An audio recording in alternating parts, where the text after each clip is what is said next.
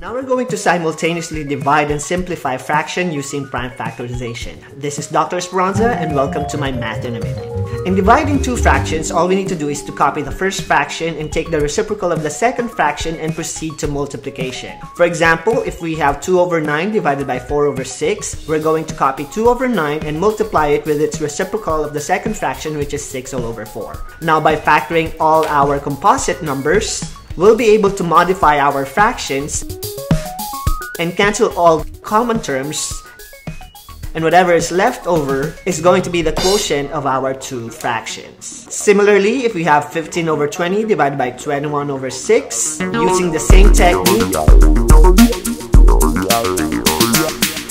in mathematics, mastery of your fundamentals is key, and to be able to achieve mastery, you need multiple repetitions. This is Dr. Esperanza, and this is my Math in a Minute. Bye!